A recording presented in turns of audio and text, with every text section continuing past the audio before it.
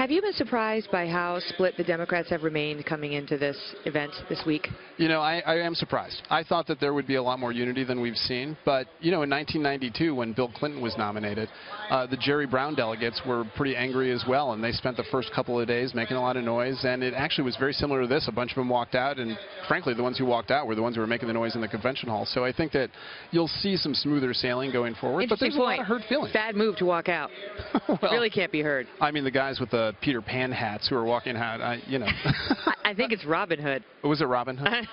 I'm pretty sure it was Robin Hood, although, you know, I'll check my fairy tale. I watched Silicon Valley. I think it was.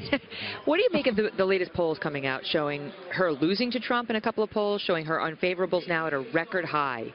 I mean, is this week going to get her past that? Well, that's what you hope. You know, when you take a poll, what you do is you talk about the positives of one person, the positives of the other person, the negatives, the negatives. This poll was taken in the middle of that process. And so the Republicans got to make their case for Trump.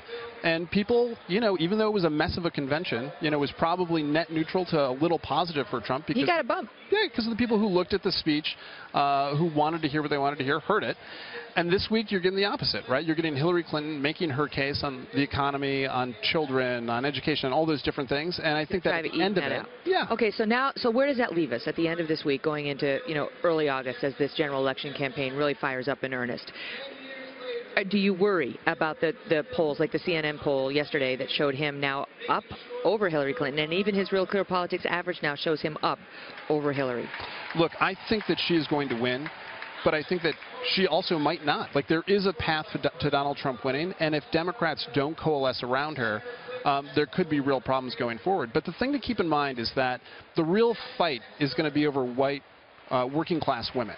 And I think that as people engage more in this race, as we get into this new phase where people are really paying attention, I think that Hillary Clinton has a great shot getting a real majority of those voters. And that's going to be the problem for Donald Trump, is that his appeal is so limited in that area.